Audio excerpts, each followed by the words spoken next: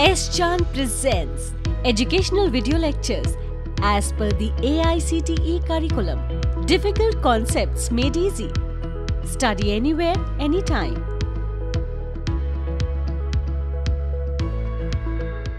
In the first part of the video, we have seen an example of converting orthographic view into an isometric view. Now, in this part, we would be considering a tougher example so that the students find easy on how to convert this orthographic view into an isometric view.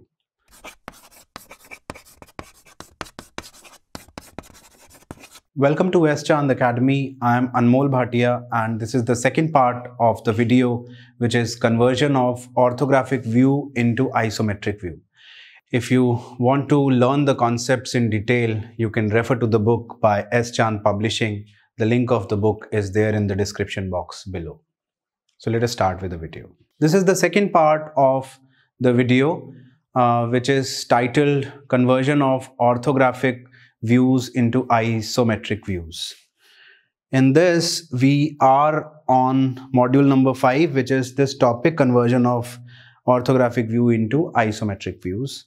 So for this, we would consider an example in which there would be a situation in which you are given with the front view and the side view. Along with the side view, you are also given with the top view as well.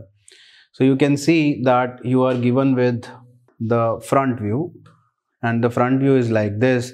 The dimensions are being indicated here. That means this length is 20, this length is also 20, this length is also 20. And in the side view, you have this object in which the lengths are mentioned there. The top view also have an object in which the lengths are also mentioned.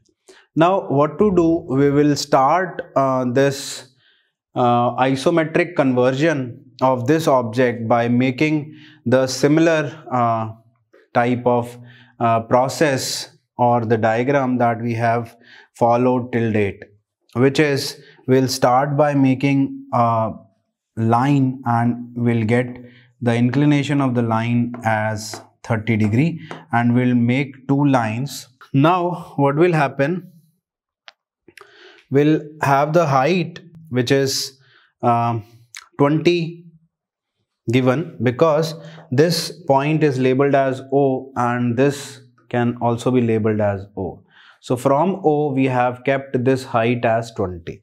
So we have kept this height as 20. Now we'll proceed as per the front view part, because in the isometric projection the front view is being made in this region, in the X and Y region.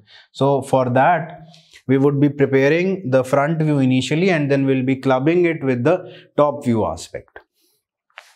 So what we'll do, initially we have increased the height to 20 and then as this part is 20 again, this part is again 20. So we will use the parallel line and make these parallel lines together. So this is a parallel line and we'll have again a parallel line which is 20, and from there as you can see that this height is again there. So we'll consider a height again which is of length 20, and from there you have this length which is again 20. So this is to be made.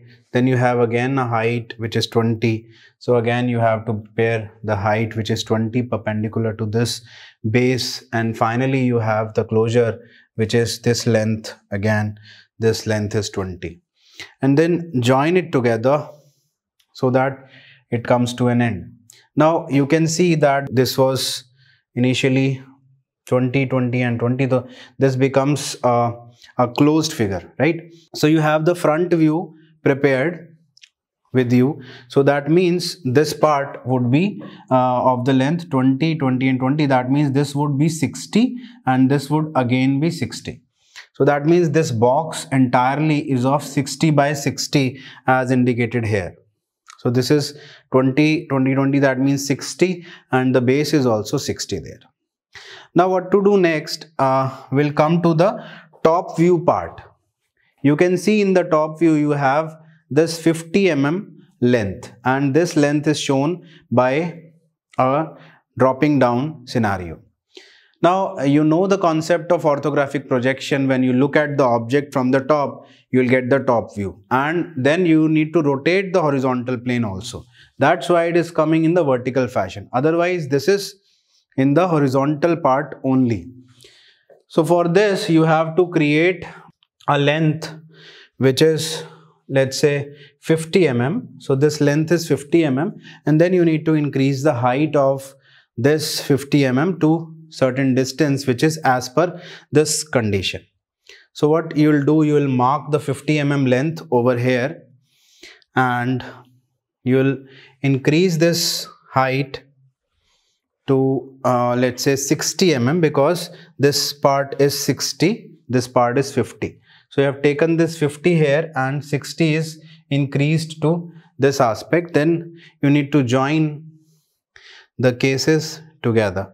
So it becomes a closed figure by joining the parallel parts together, right?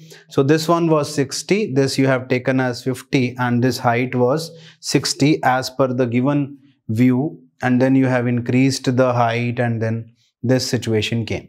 Now what is required? You have this length as 20. So you need to start with that O point only. This was O, and this point we are herein. So from this point you need to keep a distance of 20. So take this distance initially as 20, and then after 20 you have this height as 30.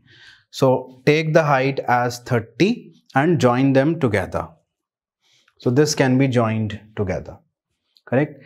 Now this is the top view, and you are watching the object from the top, and this view is obtained. That means these gaps, these 30 parts are to be made. These lengths are 30 and the height of the same is 20. So what you will do, you will create these lengths as 30 from each corner, because this indicates 30 everywhere.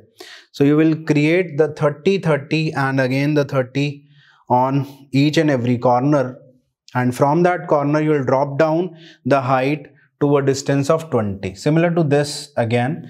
So you will drop down the height to 20, correct? So this can be joined because in order to maintain the uniformity. Then again this is at a distance of 20 as mentioned, and then it is being joined with the help of this part. So this becomes a 3D object. So when the observer was watching it from the front, the observer would get this object or this view as a front view, and similarly when the observer was watching it from the top, the observer would get these lengths which was 30. So we'll get these lengths as 30 and these heights are 20. And because the top view is rotated, that's why these 30 lengths are being shown as the reverse, as per the general trend or the general scenario in orthographic projections. And finally, when you look at from the side, you will get this view.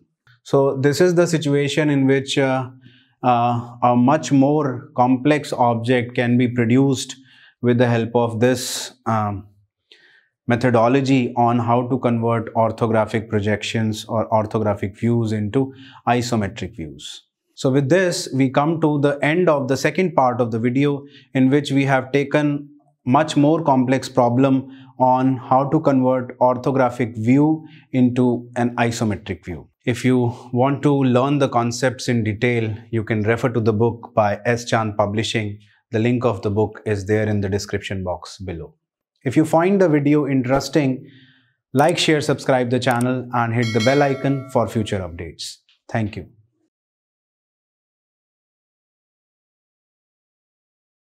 All rights reserved. This video has been prepared for educational purposes only. No part of it may be reproduced or copied without the permission of the copyright holder.